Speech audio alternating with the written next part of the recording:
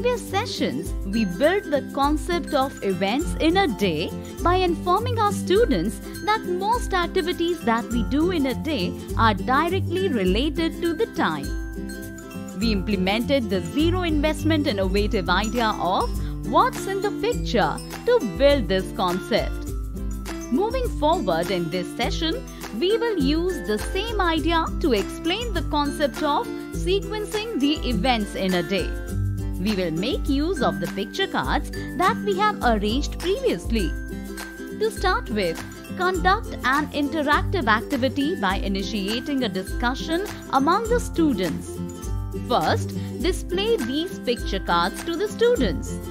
The picture cards include a girl getting up with the rising sun, girl wearing school uniform at home and having milk and biscuits, girl eating dinner with other members of the family, girl sitting in the classroom, a girl studying at home, girl sleeping in the bed with the moon seen in the sky, girl playing in the park, girl listening to stories from her grandmother.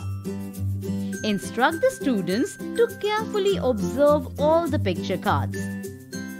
After the students are done observing, inform them that today we are going to arrange these picture cards in a sequence. To initiate the sequencing activity, we will first need to ask some questions. Ask the students to identify the picture card that displays the activity which all of them do the first in a day. Students will point to the picture card of the girl getting up with the rising sun. Place this picture card first in the sequence, which we are building.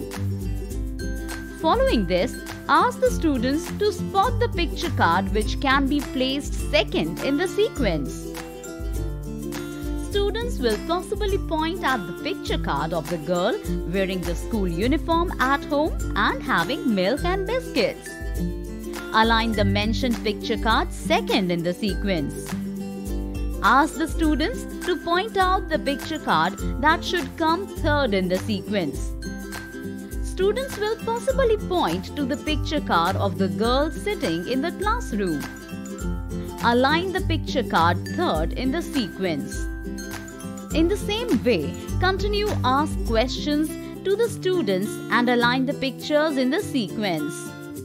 After the sequence is completed, it will look like this. First will be the picture card of the girl getting up with the rising sun. Second will be the girl wearing her school uniform at home and having milk and biscuits. Third comes the girl sitting in the classroom.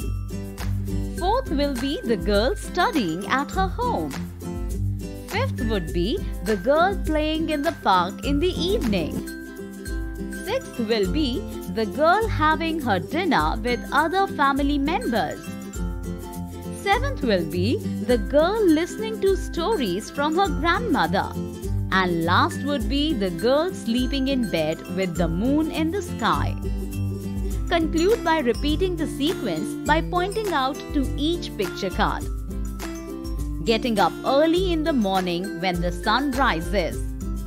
Eating breakfast. Going to school to study. Studying and doing homework at home. Going to play in the park in the evening. Eat food with the whole family at night. Listening to bedtime stories from grandparents. Sleeping at night. With this, we come to the end of our first period. From the next session onwards, we will begin the period 2 of the lesson Time. Stay tuned.